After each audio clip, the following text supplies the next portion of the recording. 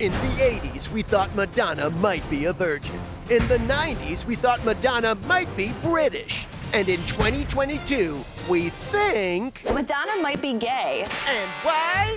'Cause she couldn't throw her pink panties into this trash can! Wait, what? She posted a TikTok video over the weekend, and she was holding a pair of pink underwear, and then she wrote on it, "If I miss, I'm gay." What a way to find out.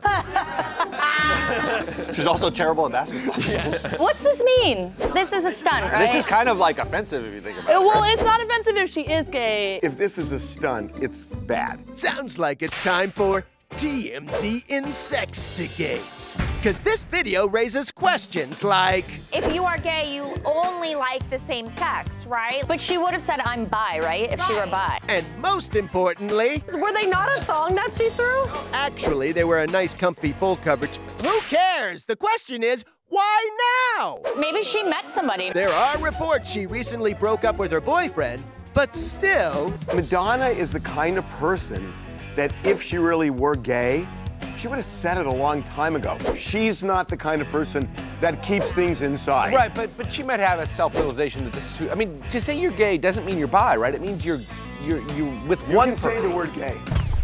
No, And so can Madonna! Now, are you gonna say it or what?